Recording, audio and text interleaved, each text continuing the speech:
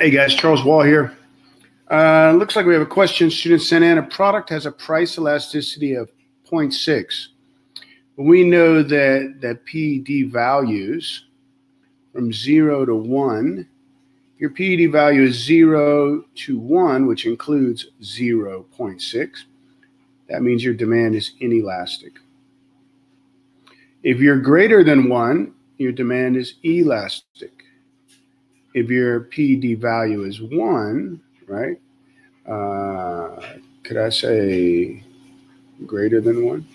If your PED value is 1, then it's unit elastic. Understanding that to find these kind of answers, when we start talking about total revenue, we simply draw a demand curve that's downward sloping. We draw a total revenue curve up underneath it. And then right through the apex or the top of total revenue, we draw a line. This is where unit elasticity is. That doesn't write very well, but that's supposed to say unit elastic. Everything below is going to be inelastic. Everything above is going to be elastic. So the question says a product has a price elasticity of demand, which means that total revenue falls when the price increases. Total revenue increases when the price increases. Revenue is unaffected by price change. That can't be true. Why can't that be true? Because total revenue equals price times quantity. So if price goes up, mathematically, total revenue has to go up as long as quantity stays the same. So we know that 2 can't be the right answer. A net profit falls when the price rises.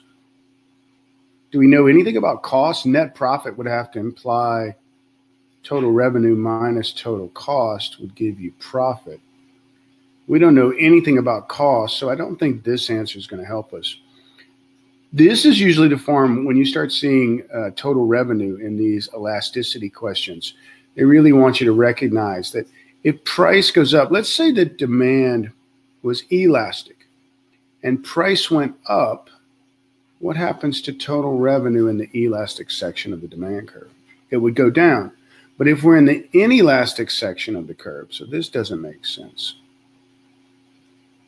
This doesn't make sense because this would be true if we had an elastic demand. Oops. Sorry.